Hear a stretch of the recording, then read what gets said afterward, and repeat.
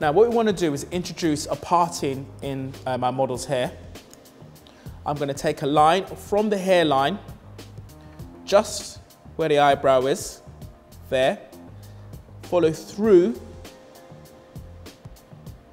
following the line that I've created with the initial hairline, but going into the haircut.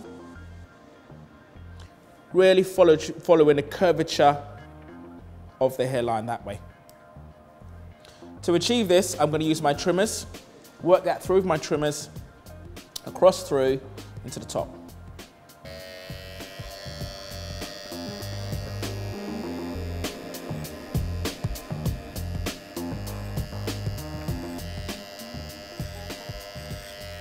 So mirroring the curvature of the hairline, constantly stopping and assessing my line. I'm using a very small, about 3 or 4 mils of the edge of my clipper. Working that through, just using that, constantly adjusting my line rather than committing the whole blade to the line. Combing away all the dead hair.